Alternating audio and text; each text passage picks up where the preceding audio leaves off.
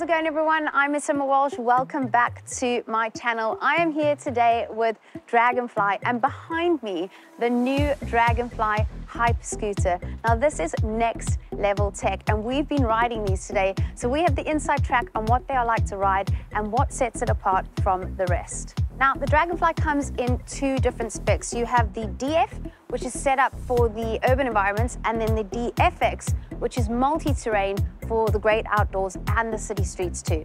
Now, this might be the first Hyperscooter on the market, and honestly, it is like nothing I have ever ridden before. Okay, think skateboard, surfboard, and kite surfing all folded into one, and then you're in the right area.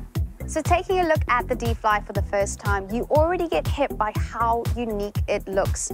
4 wheels for a start, I've never seen that before, and the motorsport style suspension coil springs on each corner. The other thing that hits you straight away when you look at it is the riding deck. It is wide, and it has a kickboard at the back, which allows you to put your foot in numerous positions while you're riding according to your riding style. Dragonfly claim on weight is 16.8 kilograms, which is roughly the weight of a downhill mountain bike.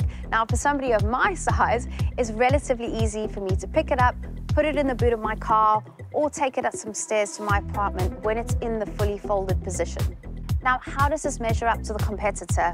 Well, they're usually in the 20 kilograms plus range, so this is actually really competitive.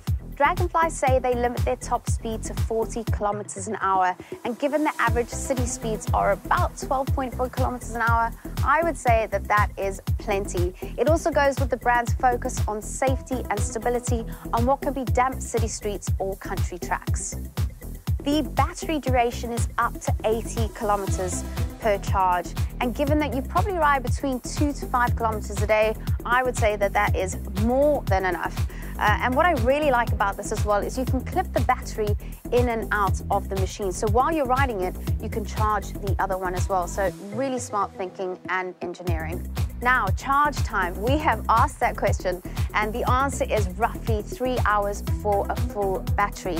Now, how the brand build their batteries is also really, really important. And they've chosen premium Korean battery cells over cheaper competitors. And they say that will bring about a longer battery life and way better performance. So let's get into the product itself. From the off, you're able to lock and unlock the display with your own personal code. Both D-Flies will come with a state-of-the-art 5-inch digital display, and there will be a factory option to add a forward-facing camera with 32 gigabytes of memory to record that epic journey. The display will also show you speed, range, and 3 different riding modes according to your riding style. Now, here's the cool thing. D-Fly has an app, and you can totally personalize your D-Fly according to how you like to ride, whether it's acceleration, brakes. It also gives you navigation and all your alerts. So these are brakes like you would find on a mountain bike, left and right, front and back, meaning 4-wheel braking on all 4 wheels.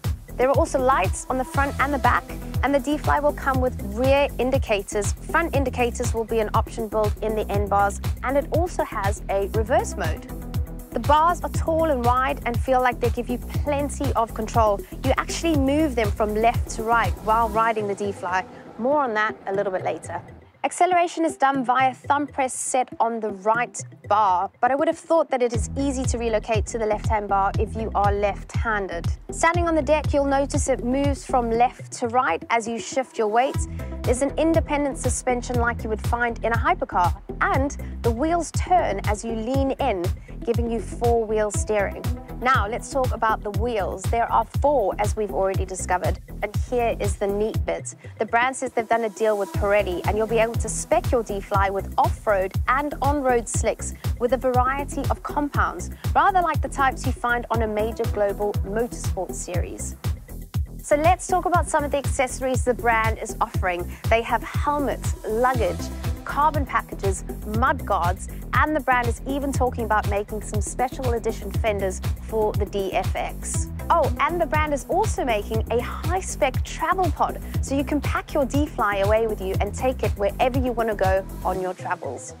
Now, here's a question. How does this handle in the wet? Now, that is why the designer has made it. It's got 4 wheels, which is much more stable than a 2-wheel scooter, and the battery is completely sealed. So that makes it 100% waterproof. Okay, now for the fun part. I'm gonna take this for a ride. Let's go.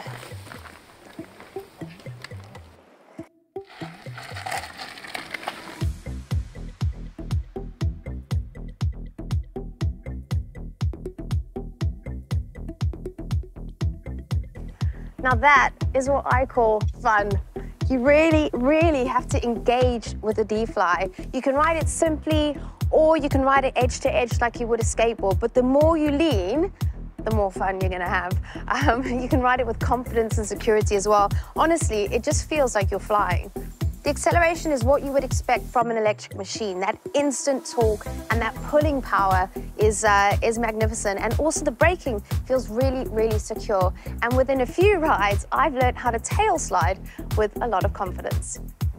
The tires seem to hold the road really, really well. And with the 4 wheels, you feel really, really secure and planted on the road as you're riding through the streets. Overall, it's a full body engagement, which is thrilling. It is not a passive experience, and I really, really like that. You're curving, you're learning, and you're kind of looking along the way to find what corners you can lean into. Build quality, as I said before, you can clearly see the amount of engineering that has gone into this, and that's no surprise as the founder and inventor has a background in engineering. Materials feel really premium with a carbon deck that has a lovely spring to it. I've had such a fun day out with this brand. Is 4 wheels the future? I think it might be. Thank you all so much for watching. Don't forget to like, subscribe, and comment down below for all future videos to come. I will see you all very soon. Bye. Oh, and one last thing. Head over to the Indiegogo crowdfunding page. It is live now. Grab yourself a bargain before prices go up.